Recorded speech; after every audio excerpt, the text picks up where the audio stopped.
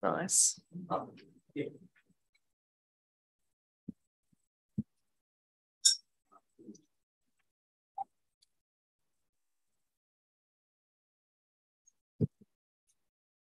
Hello everyone, welcome to the council briefing of the 8th of November. Good turnout this evening. It's lovely to see you all here tonight. We welcome you and we start by acknowledging that we meet on the lands of the Whadjuk people of the Noongar Nation and pay our respects to elders past and present.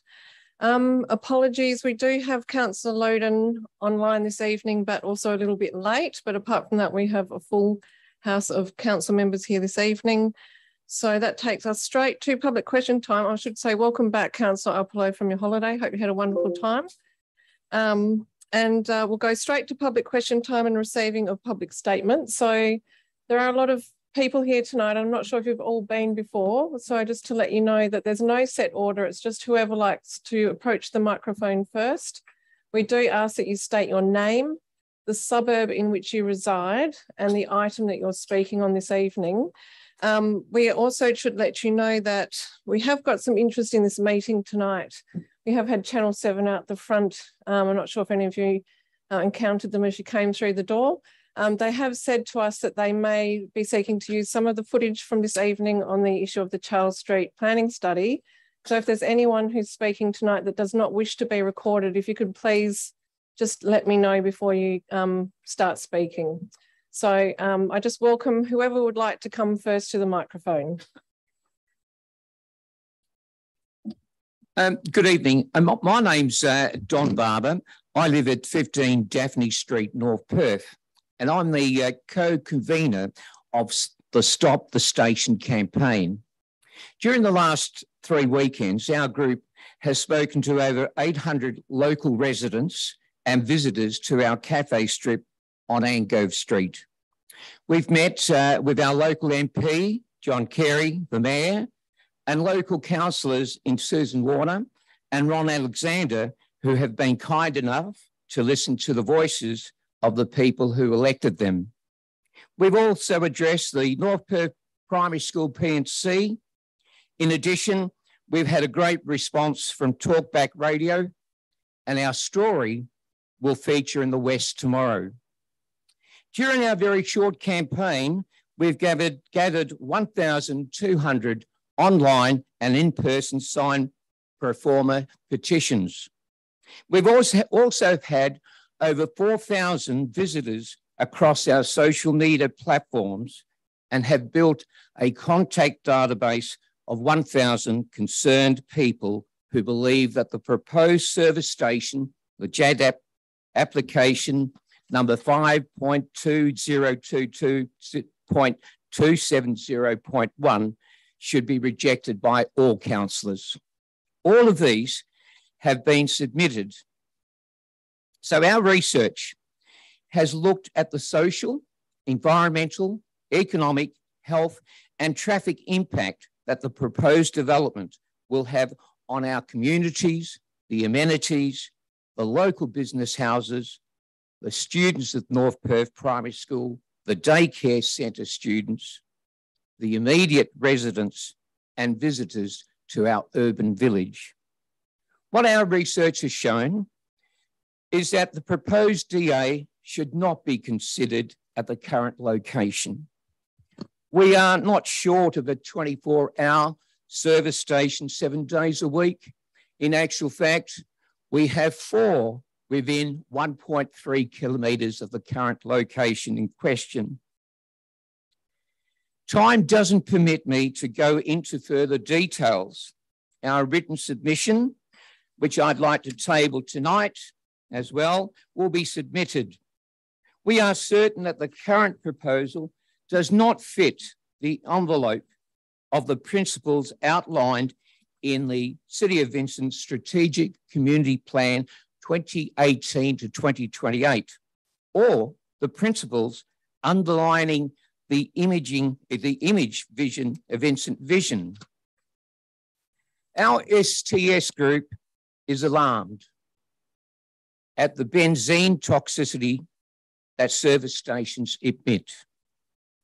Remember that the proposed development is 50 metres from North Perth Primary School. 15 metres from... Don, you have reached 3 minutes and I have... Could I ask for an extension of time? Because I think 3 minutes is really... Don, if you could I just address that we've actually, this is not on tonight's agenda. This is a JDAP decision and I've given you the leeway to speak for 3 minutes. As you can see, I've got a full I will come back next week. I will come back next week. If you wanted to make a final statement, just 30, I would. 30 yes, seconds. you would mind? But, yep, thank you. I will come back next week, but make a further statement.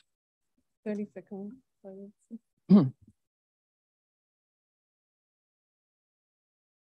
The STS group would like to ask that what is the position of the City of Vincent councillors regarding the proposed development of the service station on Ango Street? Is it similar to that? Is it similar to that of the unanimous no vote of the councillors at City of Rockingham in 2021? Or don't City of Vincent councillors get the right to discuss and vote on the proposed DA? Surely COV councillors on the JDAP panel would want to represent the views of the full City of Vincent Council when attending JDAP. And more significantly and important, they would want to represent the voices of ratepayers that elected them and why there should be an open meeting where ratepayers are given an opportunity and where councillors decide whether it should go ahead. Thank you. Thanks, Don. Just to clarify, we have received very detailed questions on the JDAP process and the City of Vincent in relation to why the City of Vincent's current practice is not to have a meeting on a development application where we're not the decision maker. The CEO is responding to your questions in full. He's just dealing with that this week. CEO, did you have anything that you wish to add? Thanks, Sue Meckel. Just to add, we do understand it's a very contentious development application. The public consultation period closes tomorrow night, so consultations and public comment can still be made on that. We don't have a date for when the JDAP will be meeting to determine this, but the city planning staff will provide an assessment of the proposal against the local planning framework, which has been adopted by council, and we will be in touch with all submitters, and I'll get Don your response to all the written questions you provided to Mayor Cole following the meeting last Friday. And Don, congratulations on your campaign. That's very successful to achieve that in a short period of time. Next speaker, please.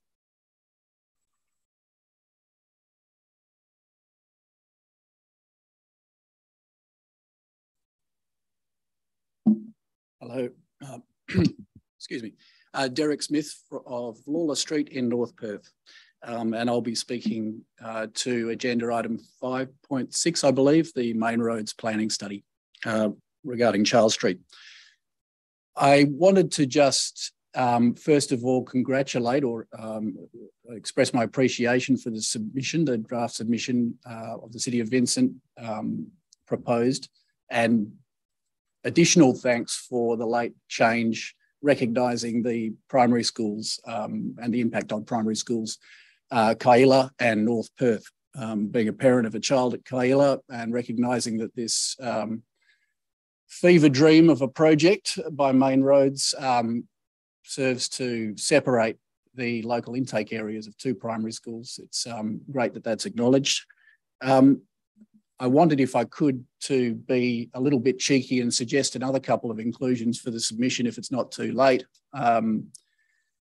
The tenor of the submission goes to the lack of consultation or the approach taken to consultation by Main Roads WA in relation to this planning study, and also in relation to the disregard or apparent disregard that Main Roads has had for state planning strategies and transport strategies and City of Vincent accessible city strategies. I would like to suggest that there's a couple of other state strategies.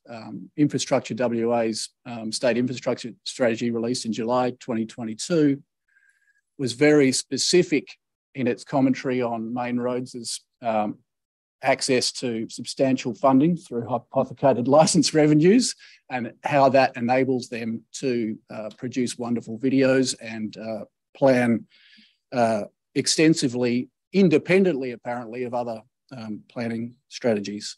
And it noted that this was a problem for coordinated approaches, particularly to roads under the jurisdiction of main roads leading into and out of the city.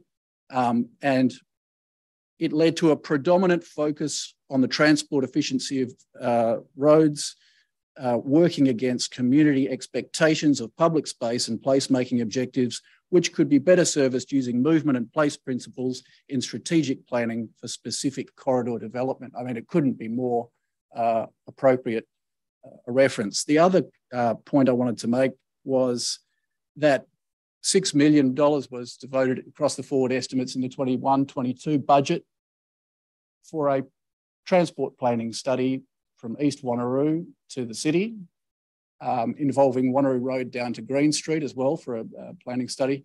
It would seem that this main roads planning study either presumes what the outcome of that study will be or is seeking to determine that. So I would just encourage those two references. Thanks very much for your time. Thank you. Appreciate you coming down. Obviously a very well-informed resident like so many in the City of Vincent. So I appreciate your comments. Certainly. Next speaker, please. So little time, so much to say. Thank you, City of Vincent, for your support so far in relation to the Charles Street issue. My name's Andrew Main. I live on Alfonso Street, North Perth. There was so much excitement when the airport railway line opened recently. And so I suppose expectations were that the government might have changed its approach. But then, of course, this got released, and what a slap in the face and kick in the guts. And never in my wildest imagination did I think this would ever be proposed. I can't see how this is necessary. Traffic volumes aren't growing in the area on Charles Street, particularly south of Green. I reckon this is government failure. There's been studies done in 2002 which talked about initiatives to deal with transport and traffic in the City of Vincent. Talked then about bus and cycle lanes on Charles Street and new bus lanes, bus routes elsewhere in the city to cater for unmet demand. But what happens? Instead of this plan being implemented, Main Roads say, well, hang on, actually, we've got a road reserve, but we want more. And we're not going to do anything for another 20 years. So, you know, now we're going to have this blighted street for another 20 years. It's been probably 50 years since it's been like it is. And I just think we deserve a lot more than what is being proposed. In my view, it's social, economic, heritage, urban design, and environmental vandalism. It's very much out of step with contemporary thinking on those issues. And then there's the issue of climate change. How does this help? I mean, transport emissions are the fastest growing sector of carbon emissions, and this is going to make things worse. It's just unbelievable that this even got to this stage and that they have spent so much money. City of Vincent residents do their fair share of heavy lifting and dealing with traffic. We have 8 4-lane roads dissecting our community north-south in a space of 4 kilometres. So 1 4-lane road every 500 metres. We put up with a lot. And I think it would be nice if there was consideration given to that. The cost, I've been told by an engineer that the service relocation cost at Vincent Charles Street will cost $300 million. I mean, what a waste of money that is. You've got the Claysbrook main drain going through there. So, you know, I think the money could be better spent elsewhere. So I think this plan is the wrong way. I think this government needs to go back and it needs to do a comprehensive, holistic study about how to deal with traffic on Charles Street, but in Vincent as well. We need new bus routes, we need better active transport, and we don't need more lanes for cars. And if I just want 2 more points, if I could have. I think there should be a social, economic, financial and environmental assessment done, paid for by Main Roads, to look at all the issues that are going to affect us. And I'd also like to mention that, I don't know if the submission talks about Beatty Park being a state heritage listed park, and the state heritage listed trees, significant trees.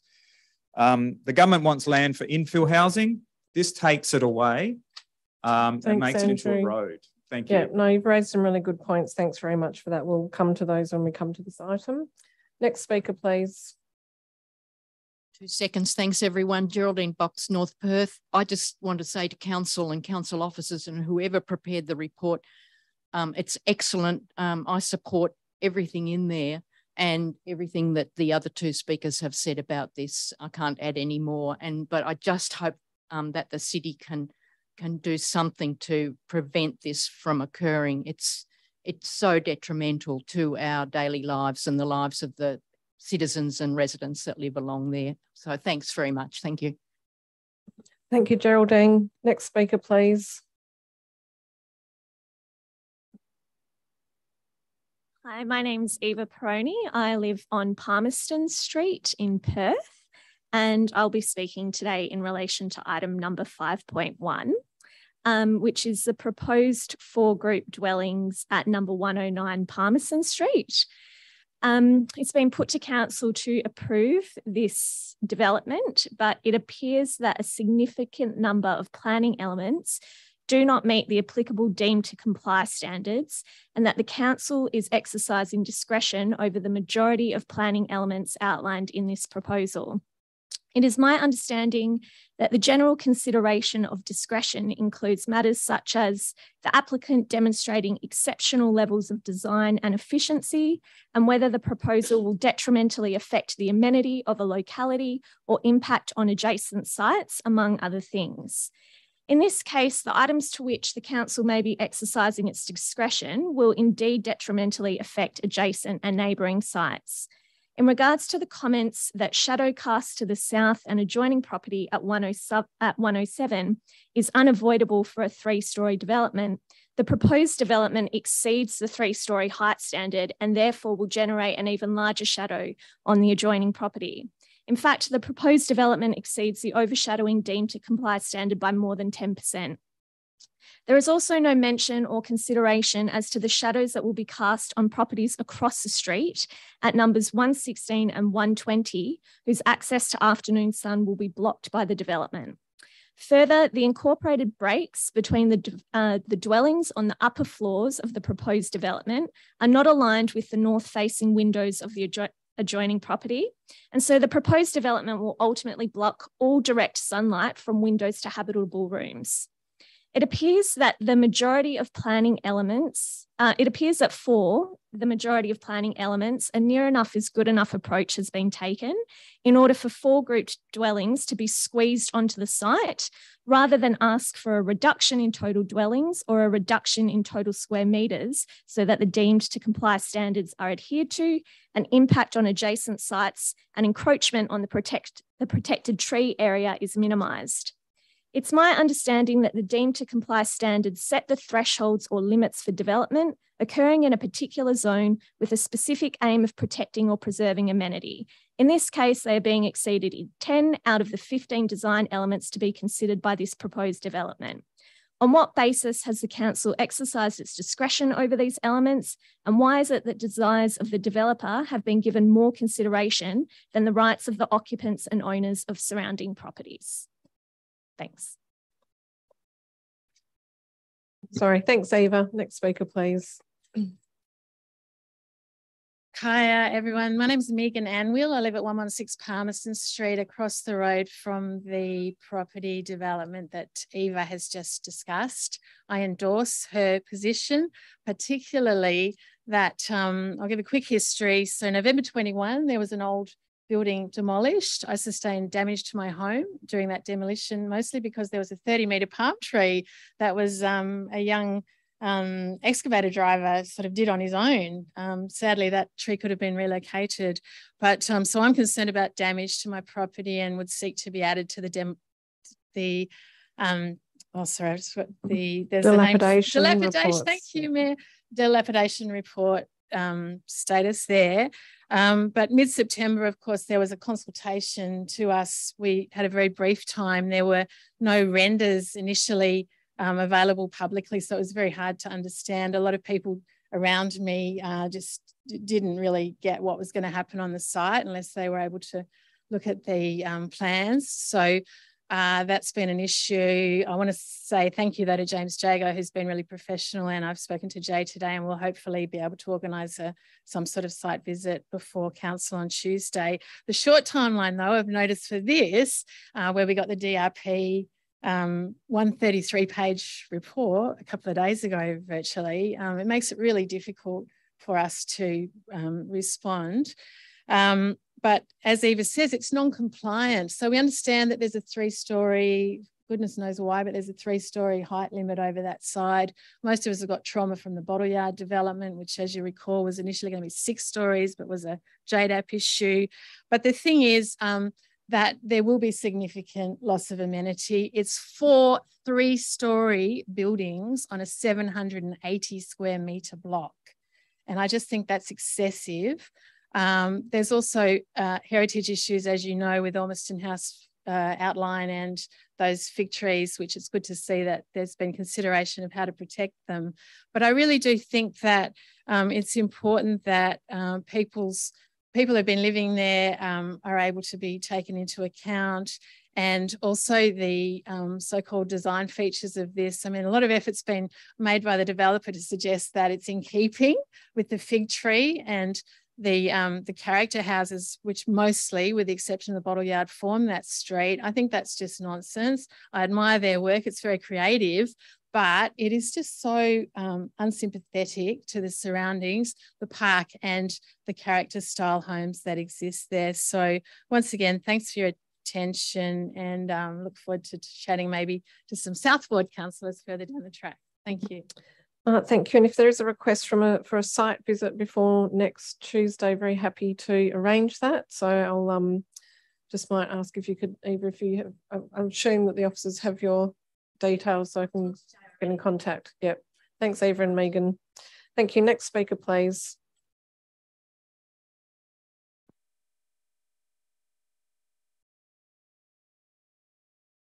Good evening, everyone. My name's Erica Parker. I'm a resident of North Perth and also a public health doctor. And I'm going to bring us back to the main roads planning study, if I may. Just to say, I would prefer not to be recorded in case my comments are construed to be on my behalf of my organisation. Wendy, you just had a request to not be recorded. So would you just mind